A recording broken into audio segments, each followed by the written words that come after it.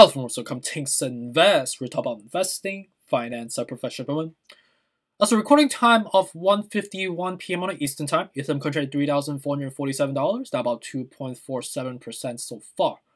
On the overall crypto market and the equity market, you can see clearly we're reviving back up from the previous plunge that we saw earlier this morning as the interest rate spiked to 1.75% earlier today, which is relatively a record high.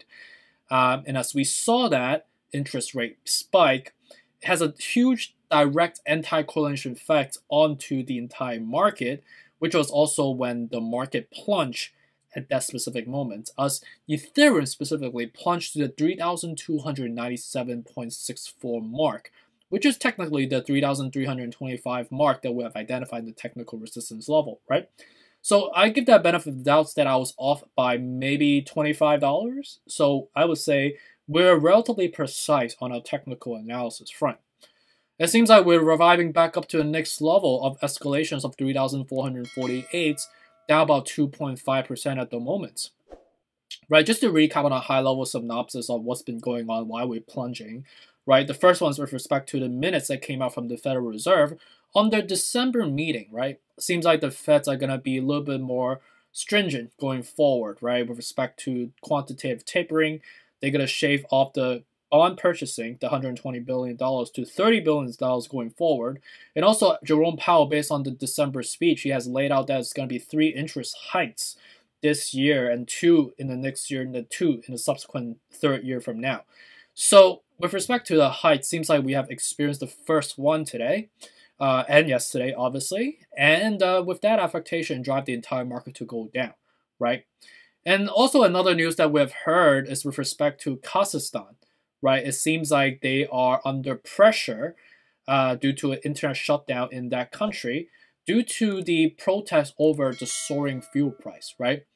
And as you know, Kazakhstan, in a geopolitical perspective, they are a major center of Bitcoin mining, right? So when you shut down the internet, you shut down the electricity, right? It will have a direct correlation effect to Bitcoin, and it will have an adjacent correlation effects to the overall crypto market, dragging the whole market to go down.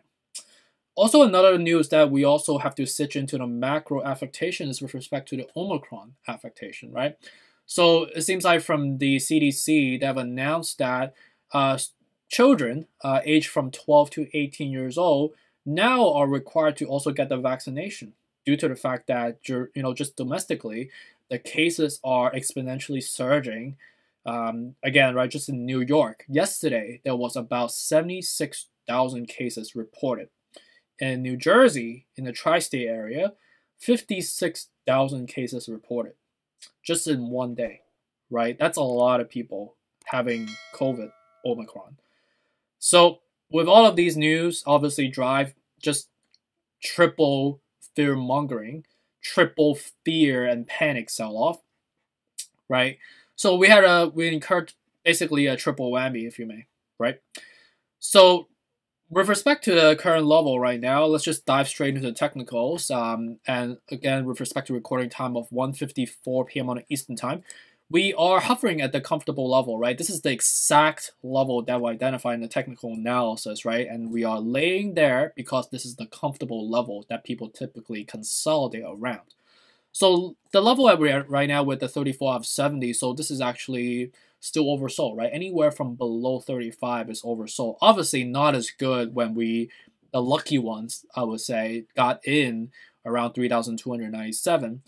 But you could see how fast and how flash crash that was, right? People immediately bought up because that's when we are screaming extreme oversold, right? That's when we were below 30 out of 70. So 30 is screaming extreme oversold, and that's why people are buying it up, right? And also because of the fact that we've been selling down for the last 2 consecutive days so far, and also people are looking for a reason to take profit as you saw the surge from Monday, right? And also we are seeing some rotation towards the ETF and the dividend stocks. People are fleeing to more of a safe haven type of instruments that they have some, more guaranteed type of, returns, knowing the fact that dividend stocks get dividend returns, dividend payments on either a monthly basis or a quarterly basis. So people tend to do that. when there is high uncertainty in the market, right? So right now is I would say the level is still an ideal level to incur risk, right? We're still hovering at a comfortable level, but again, we are taking the logical risk, right? Again, take the 30% of your cash reserve, allocate a portion that makes sense for you to dollar cost average, okay?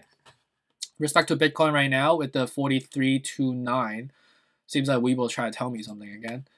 So Bitcoin at the moment right now at 43,000, down about flat. We're basically reviving back up. Do we see 40,000? I've been asked this question before. I don't really think so, because with the 32 out of 70 still very oversold. I think right now, you know, whoever got in around like the 42,300, that was really a good dip, right? And that's the logical thing that we're identifying the TA, right? So hopefully you guys are capturing that and you know, DCA logically and hold this for a long term. And 3 to 5 years from now, you're gonna laugh at all these numbers, saying like, "Oh man, why did I not buy this?" Right? And again, that's a good problem to have when you feel like you always like regret, like, "Man, I wish I bought more. Man, I wish I incur more risk at that level when we're dipping." That means you're doing it right. You know what I'm trying to say? But with respect to the Dogecoin now, let's take a look, up about 1.41%, 1613 right now, with a 30 out of 70, so still kind of oversold, right? Obviously, if you got in at somewhere around like 14, which was happened earlier today, anywhere from current level to the 14 is still a good dip for us, right? Cardano is up about 1.66%, bounced from the 120, exactly the level that I identified, right?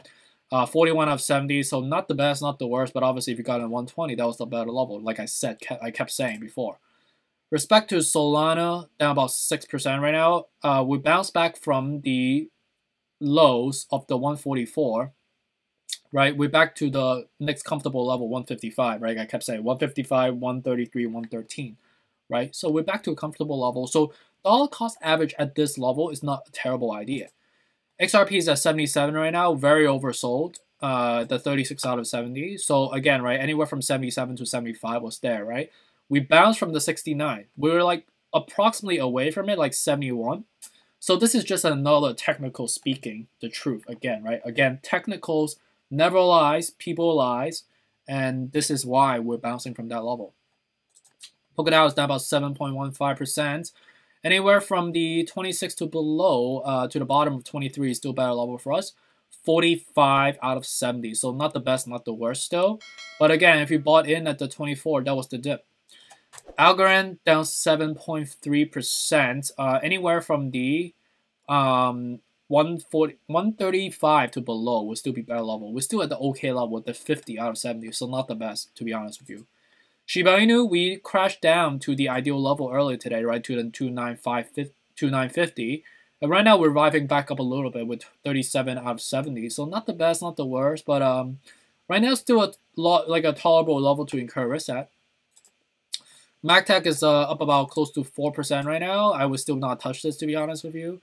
There's still more room to fall to 175 to 143.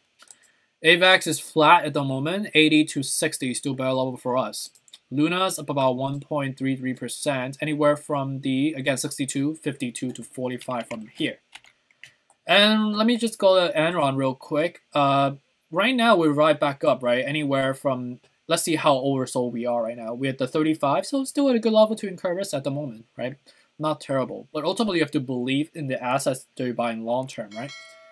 And respective risk management level, you can see that clearly we are in the attractive and steal levels for respective coins.